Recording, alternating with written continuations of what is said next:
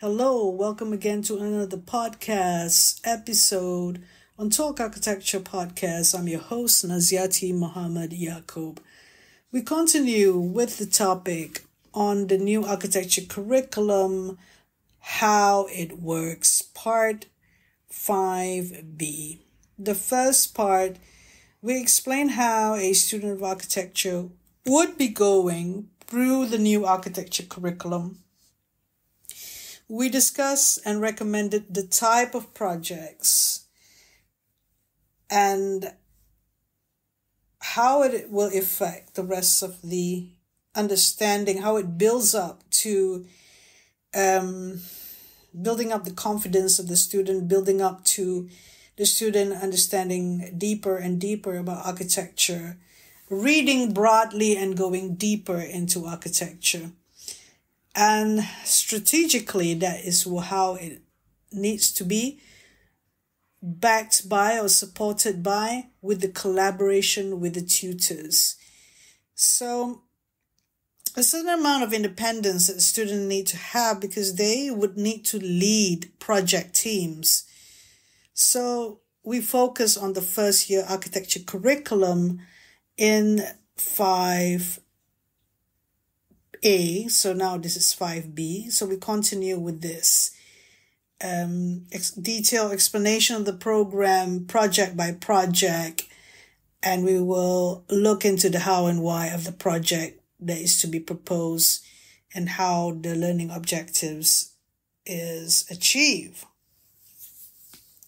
If you care to listen to the other episodes, you would know about the use of case studies, observation skills, analytical skills, critical thinking, synthesis, and interpretation of the designer, and focus on the design problem to see the complexity, give the understanding of what constitute an architecture design project. We're happy that we had references with the notes on the synthesis of form by Christopher Alexander earlier. Shall we proceed further? Now, just in part 5A, I give a bit of understanding of how the usual subjects of materials and construction, environmental physics, structures and services are being introduced. You can also add lighting and acoustics and all these other technical or technological and environmental topics that's important nowadays to understand. And when we talk about green building, we go back to basics really on every single of these subjects when we deal with it in the architecture program. History has also been being thought of in the case studies, visiting historical buildings and understanding the case studies, which could have influences from Western colonial architecture as well. Anything to do with research is the introduction of methods and methodology in the design studios as well. Yes, cramming in, you would say. Why do you want to cram in all these 5 years into 3 years? Well, the thing is, it's not cramming in, you see. It is being efficient and being careful with the learning programs and not making redundant projects. Or you'd want the student to learn something new. The learning is also the pacing. Yes, listen carefully. The learning is also the pacing and the rhythm of learning. And, you execute what you learn. Like a footballer executing the plan on a football pitch, for example. I'm talking about European football here. So the coach needs to understand the skills of a player and needs to understand that the player actually could execute the plan and actually get a favorable response or an immediate impact on the game. So there is a sense of pacing oneself. And the whole idea is that architecture education is an experience. And if it's 5 years and takes a long time, excellent students from O levels or from the foundation courses would opt for other subjects that would take them 3 or 4 years rather than architecture. You'd want those students who are more, shall we say, intelligent or much more smarter to be part of the architecture fraternity at the end. You'd want, you want to pull people into your team. And we are all educators or practicing architects that would want younger, agile, people who are interested in architecture and to be designers, not to run away from that and wanting to be in design, as particularly designers, to come into architecture. What about UI, UX designers? There are similarities between UI, UX designers and architectural designers. And it also has to do with functional aspects of the discipline at hand. For example, universal design specialization is more, has been implemented more by UI UX than architects themselves. We have lost the functional game a lot. It becomes too highly specialized. You can reintroduce universal design right into the curriculum at second year. What is universal design? Designing for all ages, from children to elderly persons, and designing for disabled persons, because the aging population demands that architectural products and architecture per se, design, anything, is going to respect the fact that you need to be resourceful in architecture and product design out there, so that that you won't be wasteful. And that is what climate change is about, not to be wasteful with materials and products anyway. The idea about green building need to expand, to a more holistic ecological thinking, or much more bigger, wider thinking, or wider understanding of the world and what the world needs.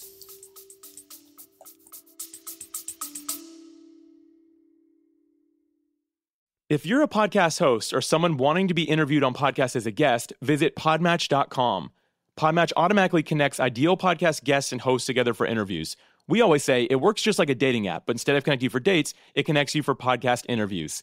Podmatch has connected over 85,000 guests and hosts together for interviews that listeners love, all while saving you countless hours of administrative work through built-in automations. If you're ready to level up your podcast interviews on either side of the mic, start today by visiting podmatch.com.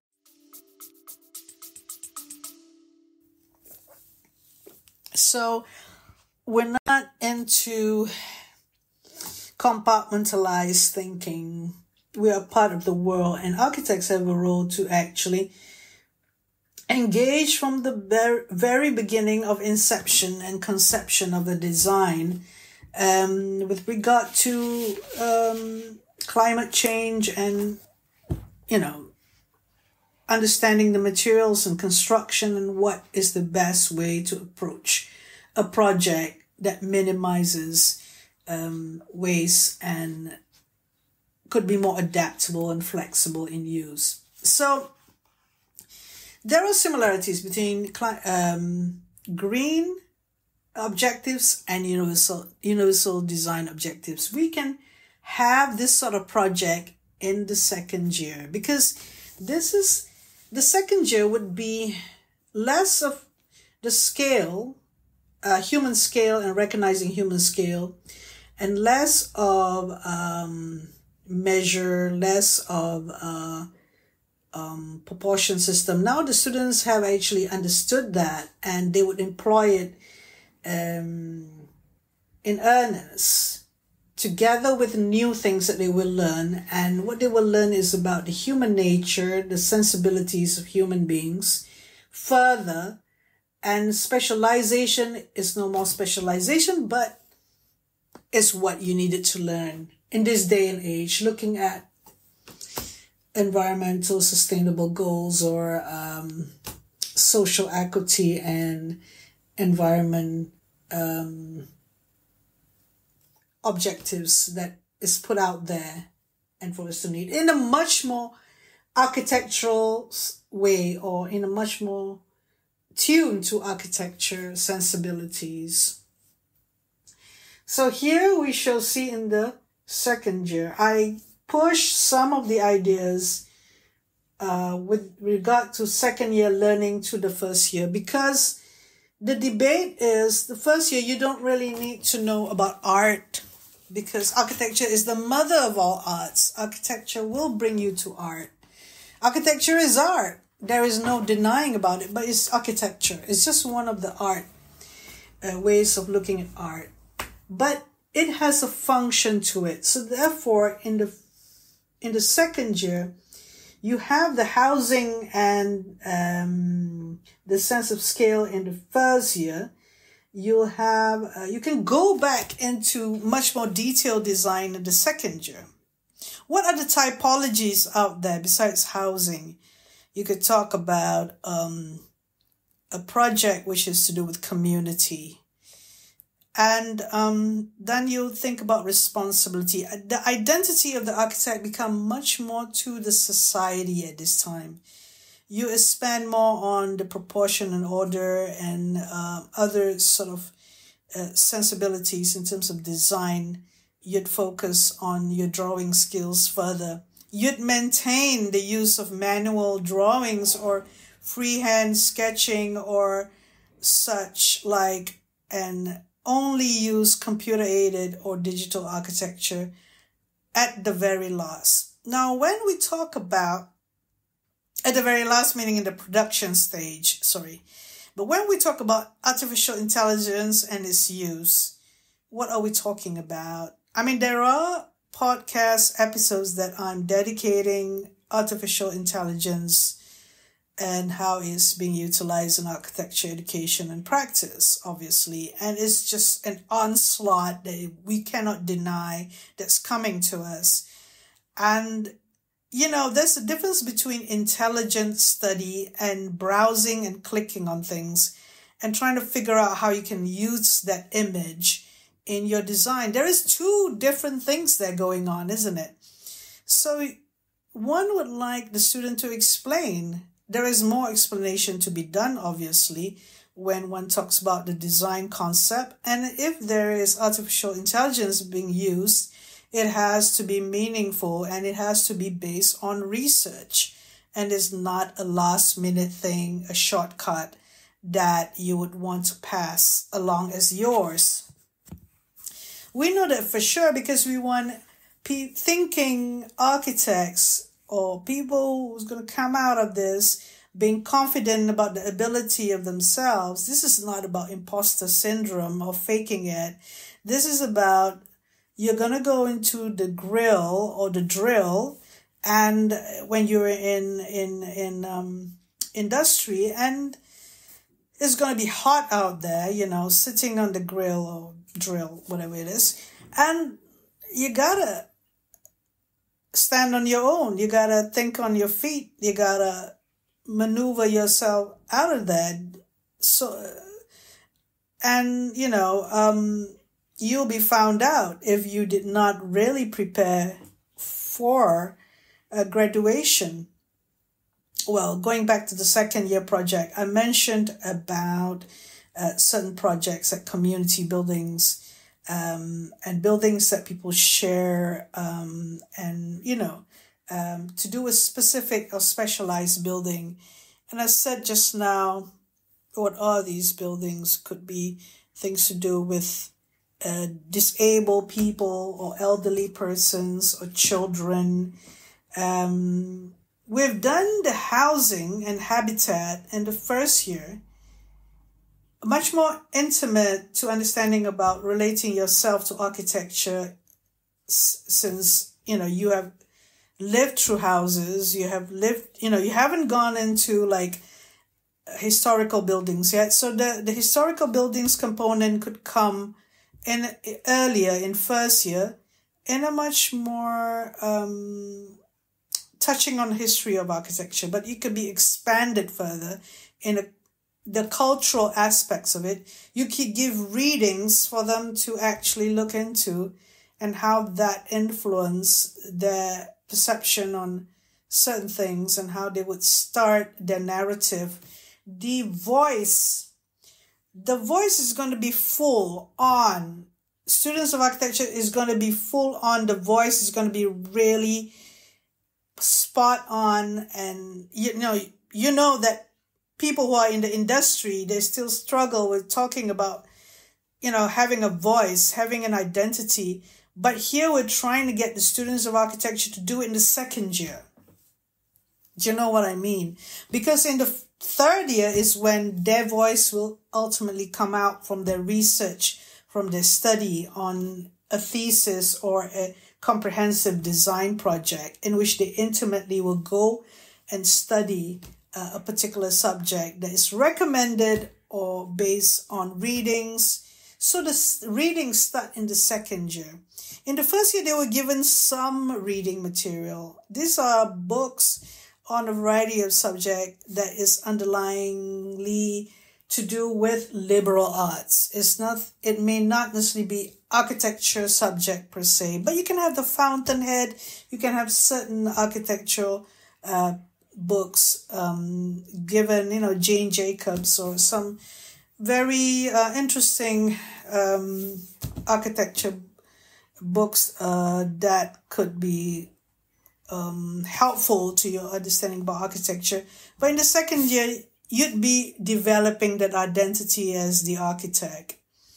Now, you may end up not being an architect. You may go do something else after the third year, but this is a learning program. This is coachable. You need to have coaches with this. So the interest of the tutors in the second year, you'd have a more skilled student, and they could go through a process where it's quite personable in terms of their interests.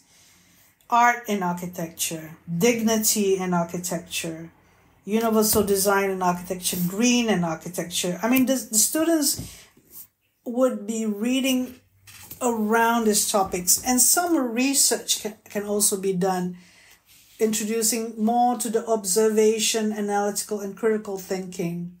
Readings can be done in crits or in like a workshop session together with the crits. Stage design, music schools, institution, introduction to institution meaning schools or kindergarten, and like I said just now, music school or art school. Something to do with interviewing a client, designing after a client's brief, understanding that there's somebody out there going to give you a set of design requirements that you need to tackle. And that's the thing that I'm thinking about, the third year project, whether there need to be a client or very kind of like well guided, but they are free to express what they want to design in the thesis in the third year. So second year is actually preparing all the skills that they, it is, people would say that second year is going to be like a honeymoon year. That's because you stretch out to 5 years. Second year is not going to be a honeymoon year. It is a very important year to prepare yourself so that you can play the flowing football or the game that you're going to do in the third year. You are going to be much more confident, and the design problem could be complicated. It could be an adaptive reuse and also an addition in the second year. And how difficult is that? When you look at 1:20, 1:10, that new and the old, you can see that The students, when they want to go and do a detail of the new and the old, when you cut a section and how the transition from the new and the old, that is very interesting indeed to see it in terms of space, volume, and details. Yes, that is what we're working on when the students do their drawings in the second year. That is through a lot of rigorous case studies that they need to be done. And the tutors in the second year really need to work hard to give the guidance. And the last 2 semesters will be a bit more independent, guided less, but the intensity is on the first 2 semesters of second year. So here we have writing essays as a form of actually reflecting on architecture, improving the command of writing, and vice versa would help them with the language, English language, for example, in terms of presenting themselves. We're talking about people who are not really fond of the English language, but there is a prerequisite of a certain level of command of English that is necessary before joining this course, obviously. We want to attract the best. That's why it's only 3 years and not 5 years of architecture. So when you start asking about, oh my God, I mean, 4th and 5th year, you have high-rise buildings, you have the design thesis.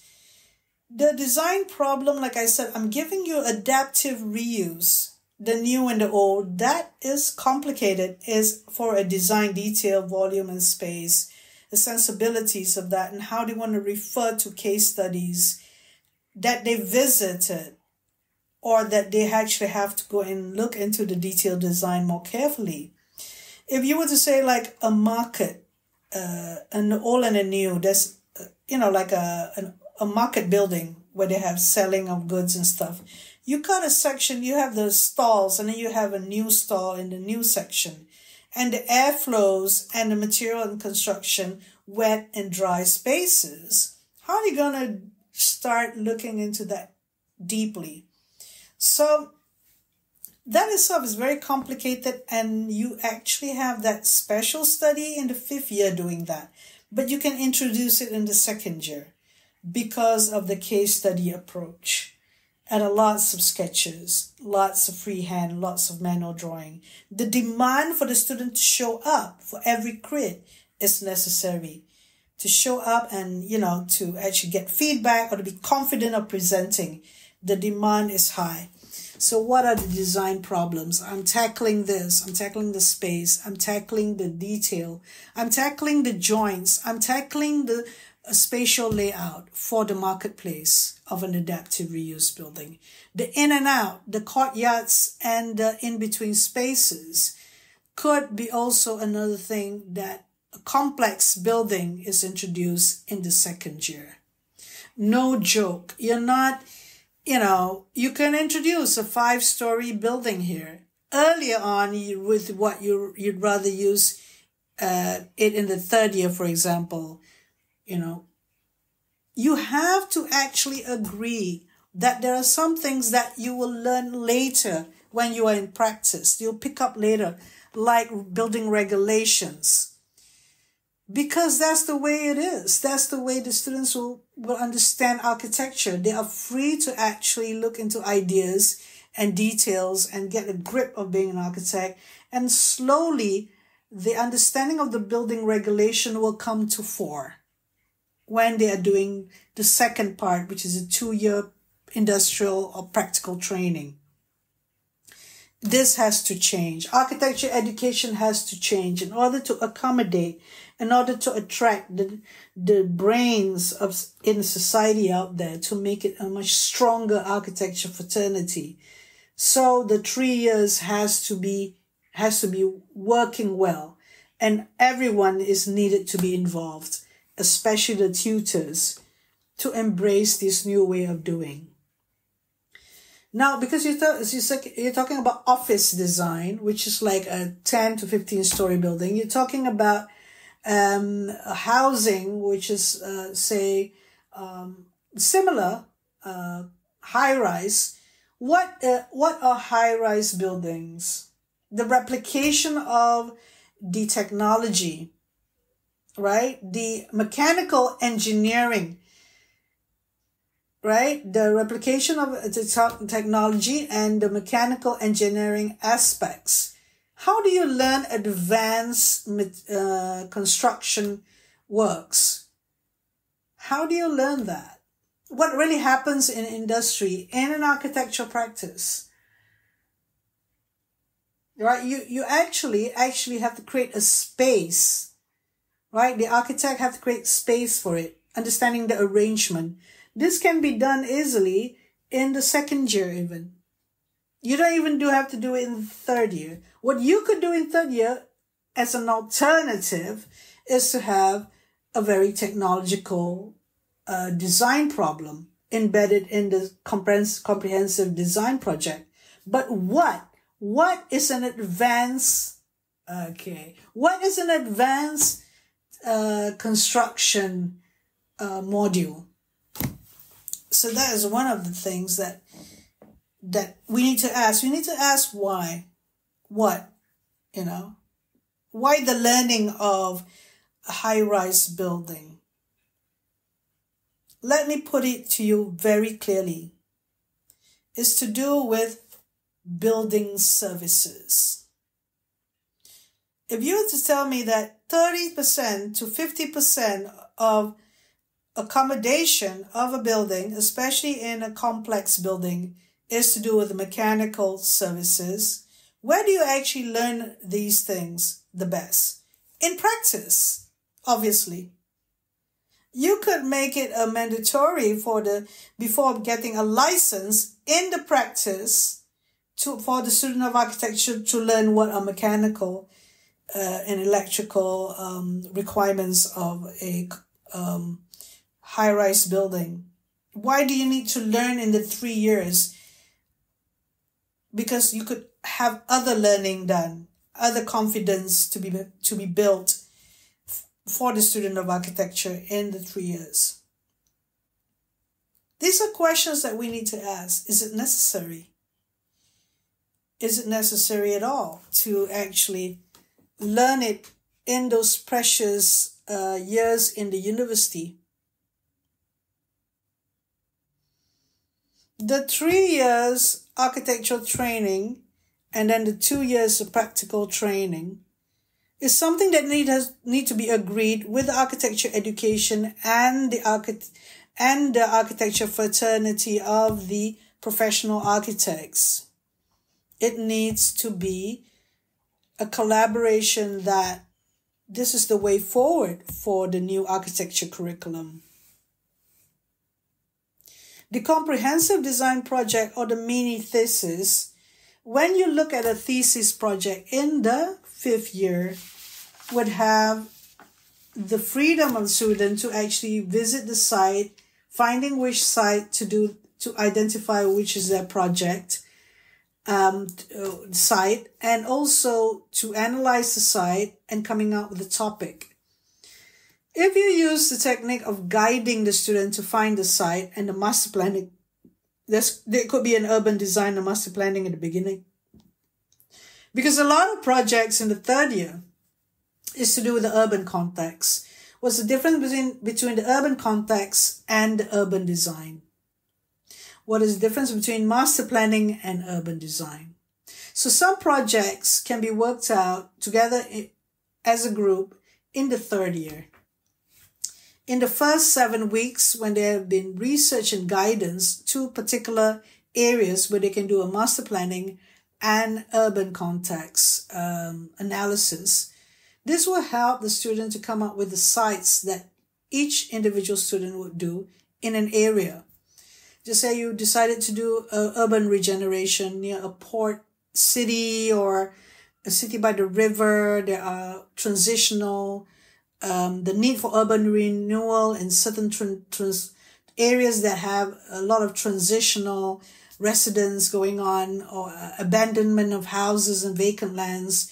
a lot of crimes happening. So certain of these areas could be a wealthy potential of looking into the problems of the urban problem. And context become much more meaningful when it's to do with the people involved and people that are staying in or residents of that area.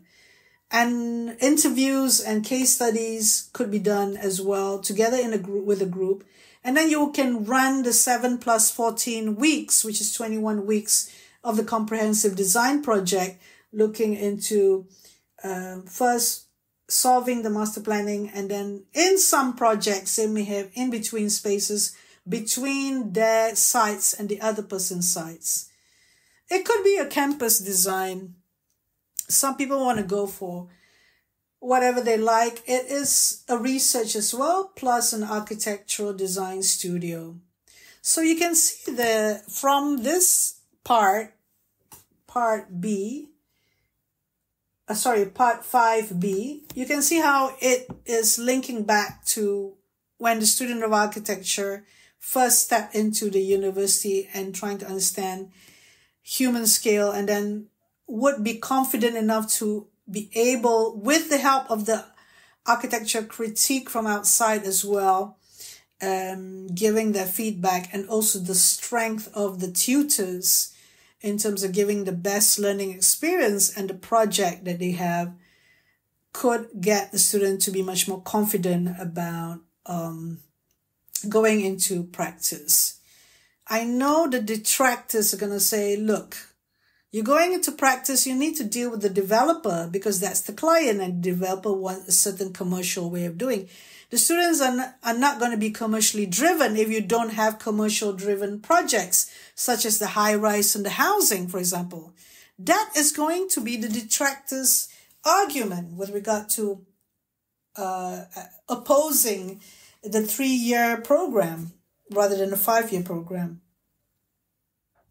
But you're losing out so much, the momentum, the pacing of the learning, and getting into practical training right after the 3rd year, going into practical training in an office that it could be a commercial office.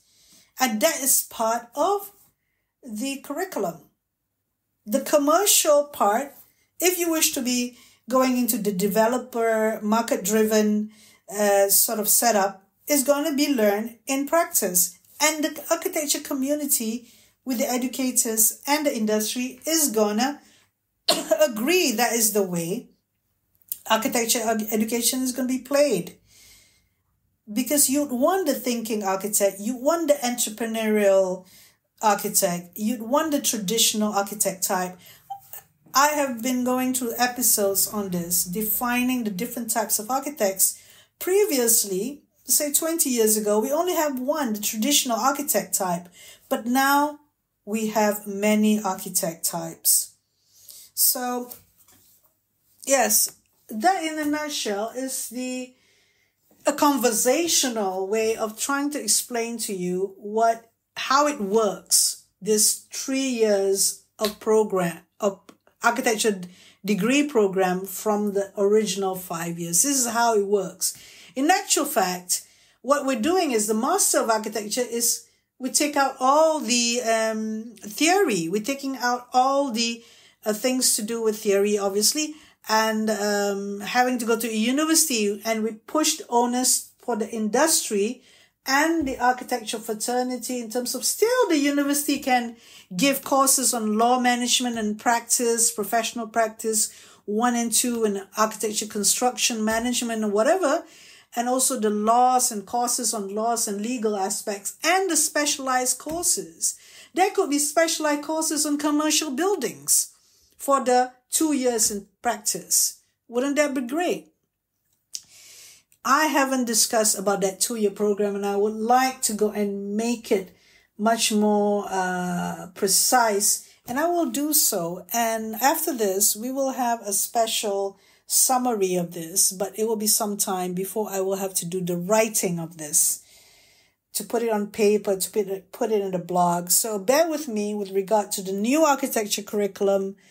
I beg you to actually understand, if you're in the architecture fraternity, I actually would love it if you could understand and embrace this whole idea that this could work. And I've shown how it could work and why it needed to work in many, many episodes. So this is a concluding episode on the new architecture curriculum for now, and there will be a summary of it later on with a write-up. So thank you very much for listening thus far. I hope you have a good day. Take care.